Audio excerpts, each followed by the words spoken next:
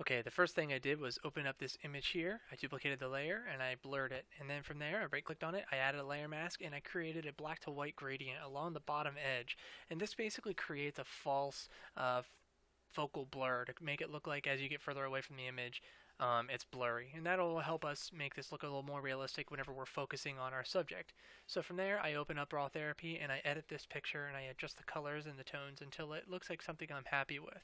From there, I export that out as a JPEG and I open it up in Gimp.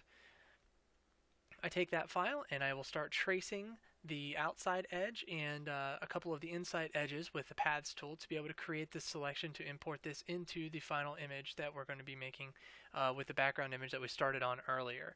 So you'll see here I am tracing along the outside, and then in addition I will also trace the inside of the arms on both sides, and I'm going to turn that into a selection and add that to a layer mask to mask all those details off. From there, I'm going to zoom in to the bottom of the corset, take the brush tool, and brush out all of those little holes in the inside.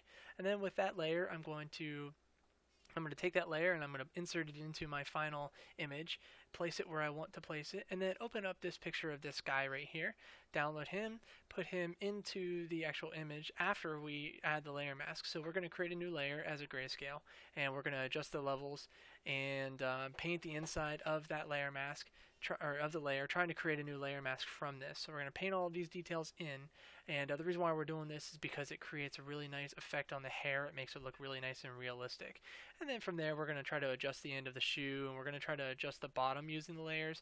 That didn't work for me, so instead of doing that, I ended up changing my strategy and just made it to where I used the paths tool along the bottom edge and the top left edge of his body to create the rest of the layer mask. But I still used the details that I got earlier from the color adjustments for the hair. And you'll see here I'm going to turn this into a layer mask, and I'm going to be really happy with the result. But you'll see that even with the final result, there's still a little bit of white along the top of the hair. So I select that, I add the layer mask, and I modify it a little bit further to further adjust that mask. I then move him into the image, and I download this picture of this barrel. I also import that into the image, and from there we're going to scale down that barrel to where it fits into the image and it looks proper. And once we're done scaling the barrel, we're going to repeat that process and scale down the person as well. So we're going to scale him down, and you'll see I made the layer a little bit transparent so that I could see how big he is and where he's positioned.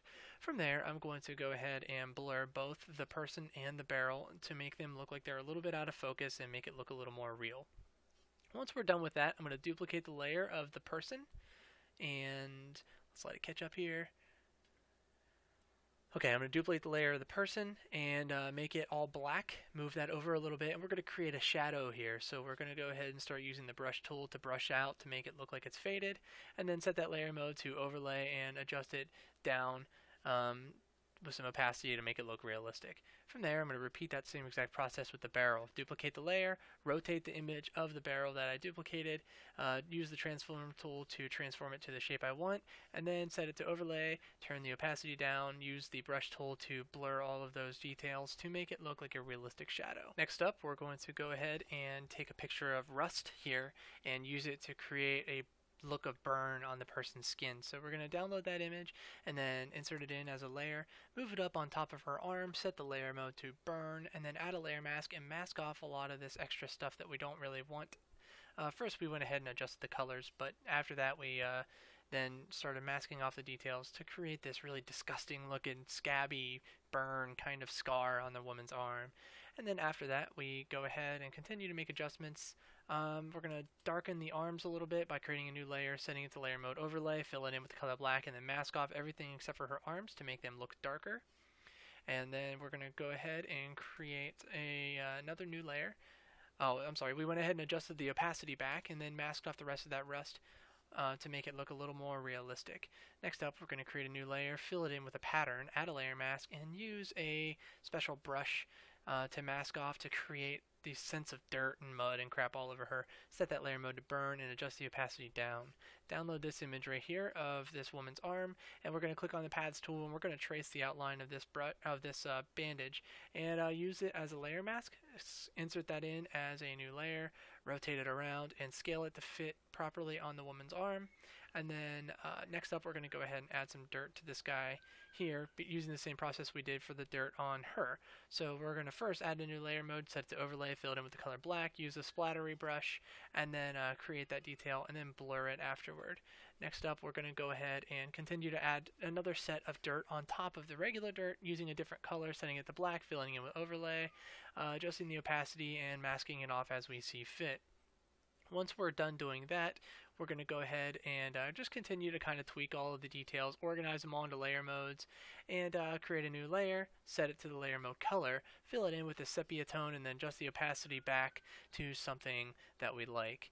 After doing that, we're just going to continue to add a little bit more dirt using the same process as before, set a new layer, set it to overlay, fill it in with black, and mask off using a special brush. Once all that's done, we're going to add a vignette by creating gradients on the edges that we choose by making a new layer, setting it to the layer mode overlay, and grading black. That sums it up. For the complete set of source files and all of the other information for this tutorial, click on the link here. This will provide you with all the information that you need to be able to create your own version of this. And there's also the full-length version of this if you want to watch that instead of this brief 5-minute version. Thanks.